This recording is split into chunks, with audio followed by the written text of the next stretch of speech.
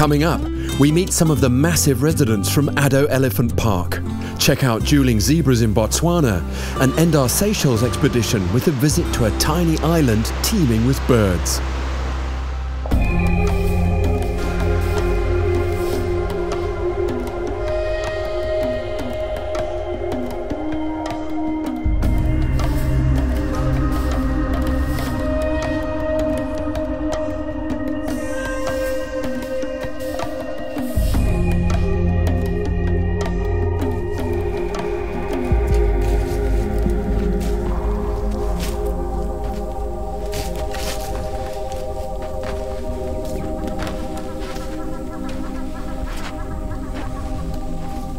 This big bull elephant is on its way across the Addo Elephant Park towards one of the waterholes that all the herds gravitate to in this area.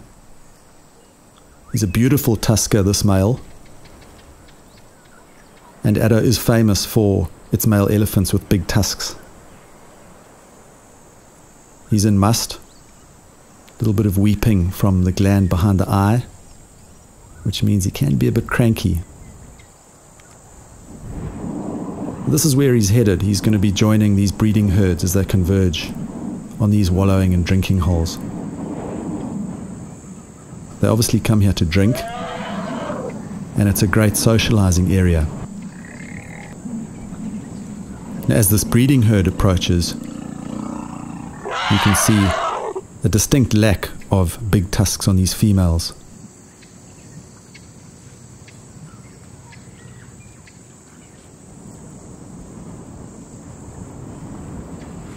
Every now and again you'll see two stubby little white tusks, but it's only the males at Addo that have these huge slabs of ivory.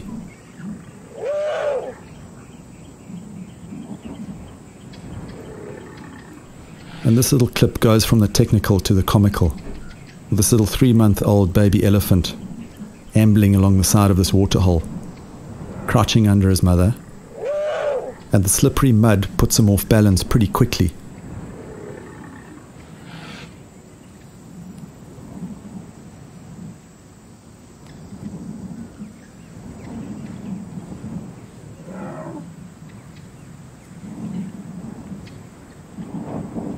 This little male is really battling to stay upright.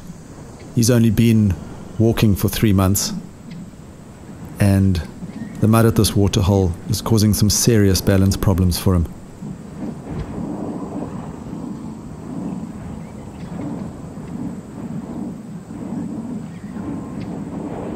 It never quite gets a handle on mobility here at the waterhole.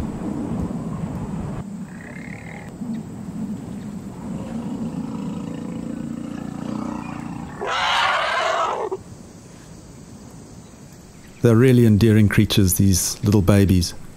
When one looks at the huge adult bulls with the big tusks and then at these little guys, it's such a contrast.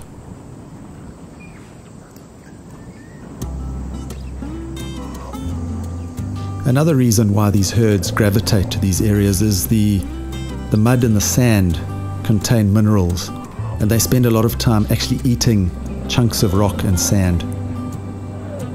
And this substitutes their dietary requirements here at Addo.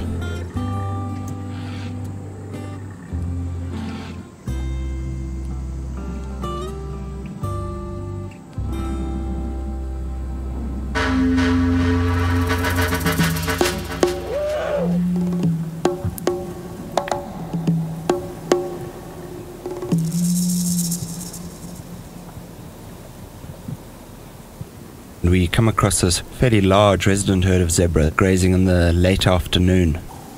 As the sun begins to dip towards the horizon, they all become beautifully backlit and the whole scene turns golden and bright. Zebra just are such graceful animals and made for really beautiful imagery.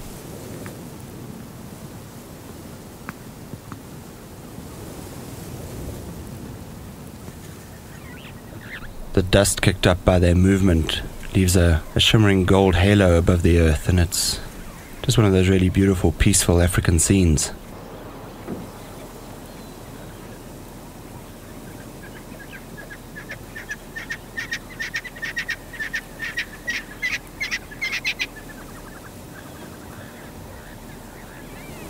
Just as the sun sets, however, the peace gets disturbed by several sparring stallions.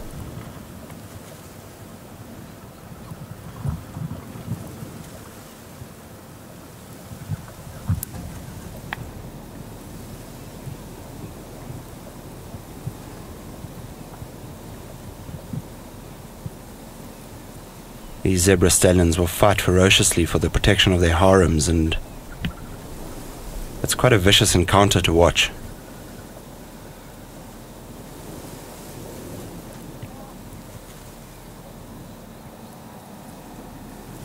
The dispute's eventually settled and everything returns to peace and normality once more.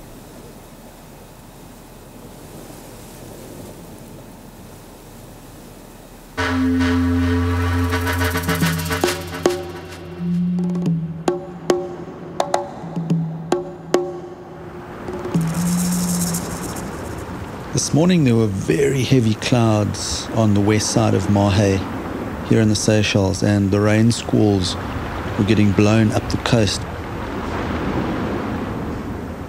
Within an hour or two, the rain had disappeared, the sun getting higher, and we were traveling across a very flat, calm sea away from the main island towards a little rock called Seychelles.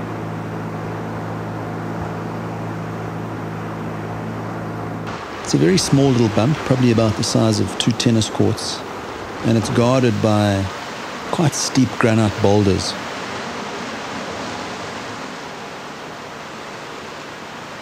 This little island is a real little stronghold for some of the seabirds. Joining me on the crags were a couple of noddy terns. Really beautiful, understated colouring on these birds. These birds remain in the same area all year round. They don't migrate like many other seabirds. I think they take the opportunity to alight on these trees to dry the feathers out, because they spend a lot of time at sea flying above the water picking off fish.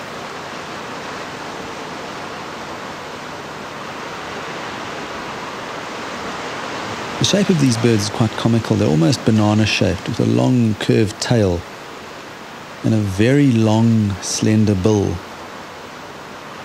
Quite distinctive. It was just really nice to spend some time in this environment. It's a real safe house for them, almost like their castle up in the granite peaks of Seychelles. Catch the next episode as we return to Botswana's renowned Moremi Game Reserve.